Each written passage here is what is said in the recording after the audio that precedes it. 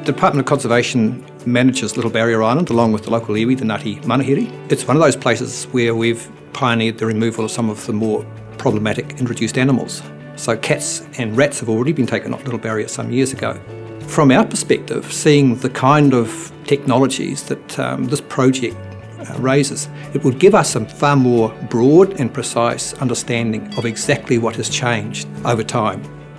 So the project is called the Model Ecosystem Project. The idea is to try and characterise the full composition of the ecosystem from the trees through to the birds, the inverts and the leaf litter and the soil.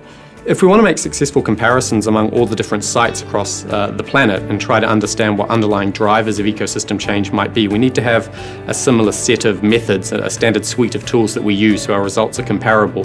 The kind of techniques that are used to sample the environment are heavily reliant on you being able to identify what you've collected. Now this is easy for birds and plants, but when you get into the insects, worms and mites, those kinds of species are very hard to identify individually. So one of the approaches that we're looking at is using DNA sequencing technology in order to effectively provide a barcode that tells you what species it is.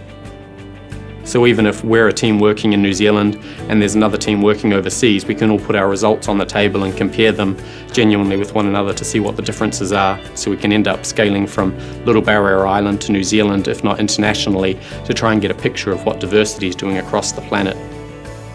So the end users for this research, we hope, are the people all across New Zealand that are invested in the conservation of their country, and so what goes on Little Barrier may well have other effects throughout the rest of New Zealand. It will be of benefit to councils, to the Department of Conservation, to farmers, and to making sure that we have a way to characterise ecosystems across New Zealand.